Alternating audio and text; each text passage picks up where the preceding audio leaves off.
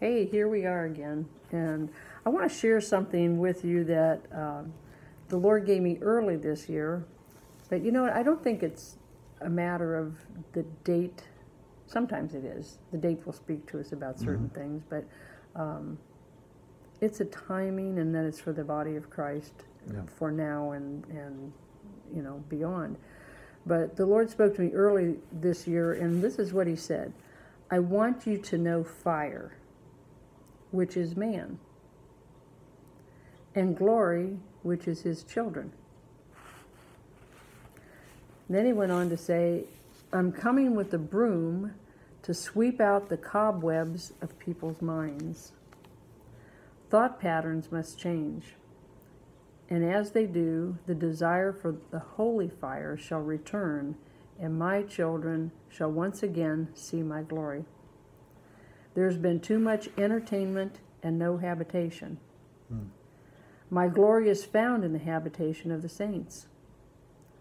Holy convocation dwells in my midst. This is where I'm found.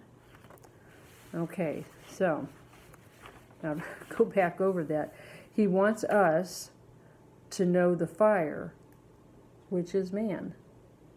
Okay, so we are the ones to carry the fire of God. We are supposed to be the holy temple of God and carry that fire. Yeah.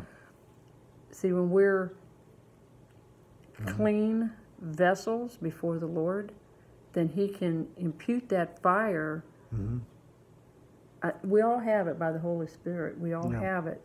But for the most part, it's like hidden under the, under a lampstand. The lampstand's hidden because we have too much of ourself in us, and it can't. We see somebody and we see them because we have stuff in us that we need to get rid of.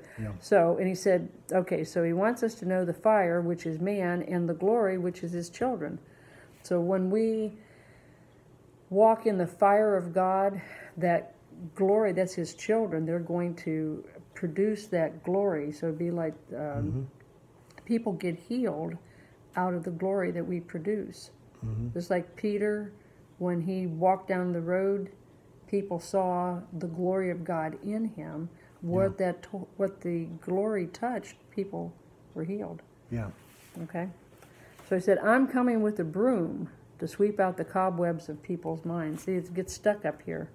We got all kinds of things going on in our mind which clogs the relationship, that pipeline between us and the Father. So He's coming with His broom to sweep it out. He said, thought patterns must change, and as they do, the holy fire shall return. And then His children will once again see His glory. Okay, so it mostly has to do with our minds. Are we willing to submit to the Lord and let Him do a total cleansing in us? Lynn and I were talking recently. I have a friend, several friends that are dealing with dementia and Alzheimer's right now. And one person, really, he's been in heaven for quite a few years now, but here's the thing. In our mind, and we just did a video on offenses, in our minds, that's where the offense takes place. It's in our heart, but it's in our mind, okay? And it's in our mind that we have to let things go. And I believe, this is what the Lord's been showing me, in our lifetime, we have different things occur, good things and bad things.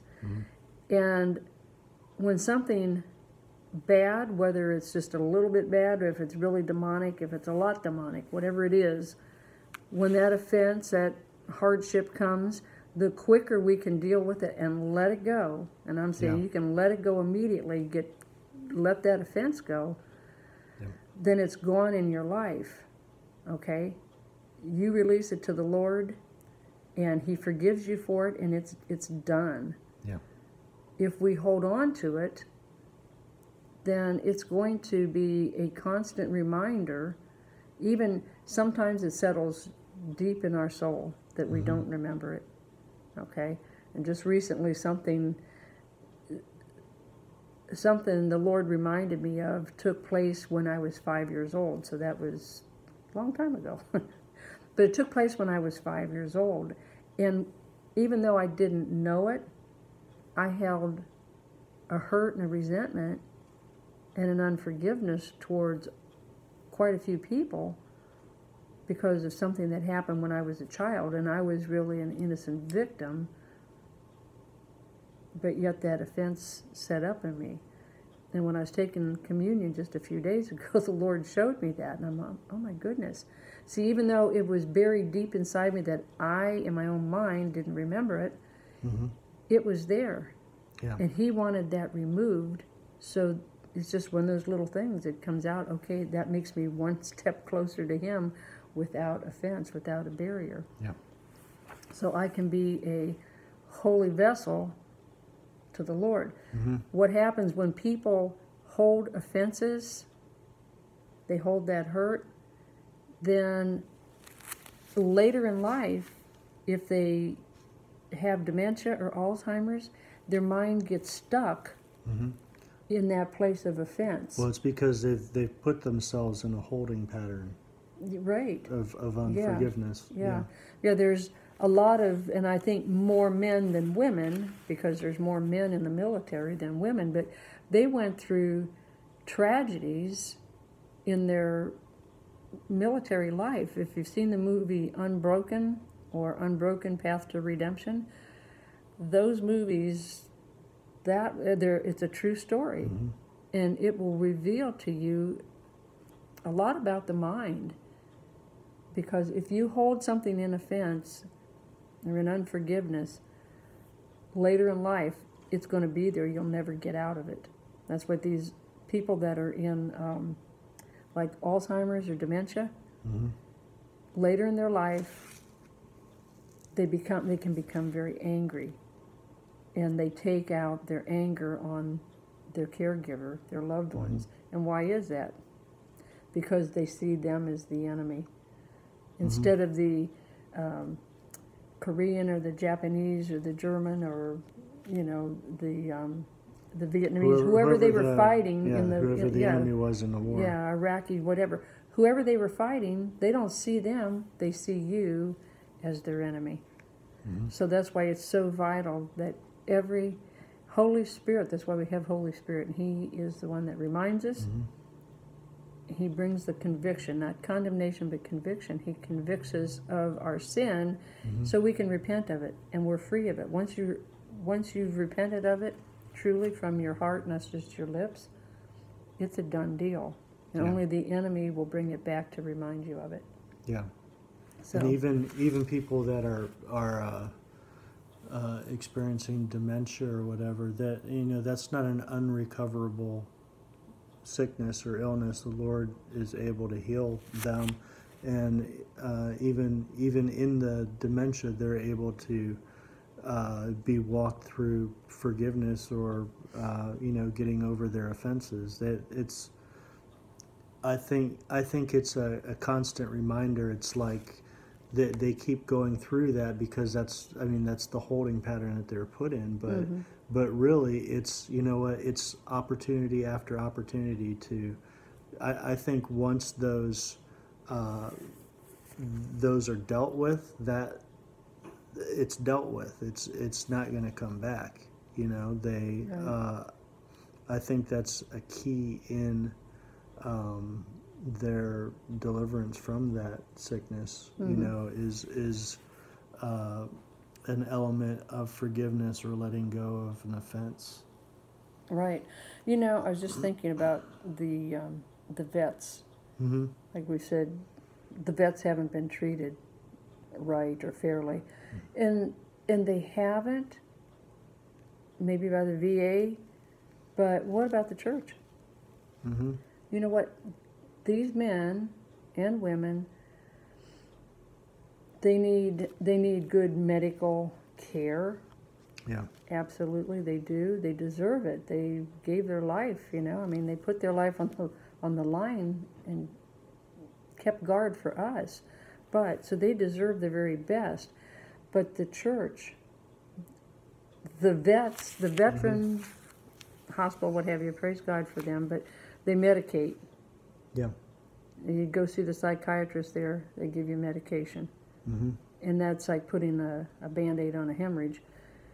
Judgment comes first at yeah, the house of the Lord, so the that's our church really responsibility. needs to have some first aid units set up for the veterans and help them to be delivered from the demons that have tormented them during their stint in the military. Some of these guys are going back now, you know, they're going back time after time. You know, how do they deal with that? How do they deal with it when they come home? I mean, it's a horrible thing. So I didn't mean to get off on all that so much, but no. Well, you see, and the whole thing is like what you were saying before with the glory, and like I see it like the Lord actually showed me like an egg. Here, do that. An egg. We're like an egg, you know, in a way, or you could say, like the New Testament said, jars of clay. Where there's that fire or that glory that's inside of us, but like an egg, you know, nobody can see it, and we've got to actually let ourselves get broken, you know, past that point of being offended and everything, so we can let the glory come out, you know. Otherwise, it's just hidden under a bushel, like Jesus said. It's just hidden away, and nobody's going to see it. But if you're going to step up like Gideon's army and be one of those 300 out of how many thousands, you know, you're basically going to take your jar of clay with a fire in it and break it open. You know, the glory's going to get out, and it's going to be an amazing thing. But you know, we got to come in a brokenness and allow the Lord to do what He's going to do and help as He's wanting to do it. That's right. Not that's our right. way. And, you know, that's why I was saying that judgment comes first to the house of the Lord. If we let government or, you know, whatever, you know, the welcome wagon take over, you know, what our responsibility as the welcome wagon to heaven, that if we're letting someone else do God's job, then, you know, it's not going to get done right. And if we're trying to do it in and of ourselves or out of His will, it's not going to get done right. There's a whole bunch of wrong ways to do it, and there's one way that God wants to do it. So, yeah, it's funny because just recently we talked about the widows and orphans and how there's been a delay in the church because, you know, the outpouring, because they haven't really taken care of the widows and orphans.